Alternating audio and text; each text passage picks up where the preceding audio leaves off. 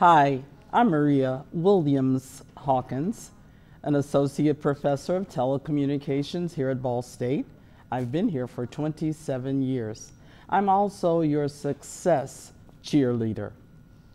I want to share just a few thoughts about the challenges of being an undergraduate. During my undergraduate years, I approached college thinking, okay, I've made good grades all my life, and so this will just be another round of taking classes, making good grades. I tried to do everything that I did in high school, community work, while also doing 7 courses, while also pledging a sorority as soon as I could. And somehow, I didn't have the same success as I did in high school.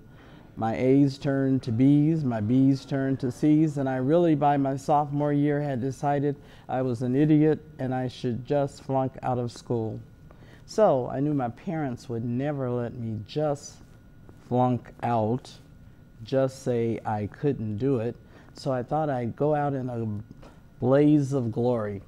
I took 7 courses while also working in my sorority, continuing to do community service, and I decided to run for a student government office. That should really be a big blow up. I was kind of surprised because now I was taking classes that I enjoyed while also doing the work that I enjoyed. I ended up becoming the first African American student government elected to office. I got a 3.6 average, and I liked college a whole lot better. Maybe right now you're having a little bit of a struggle.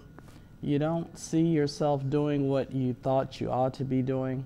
That's okay, that's pretty normal. What I want you to know is no failure is final. You might have an F in one class, but you've got good grades in the others. You can take that class again.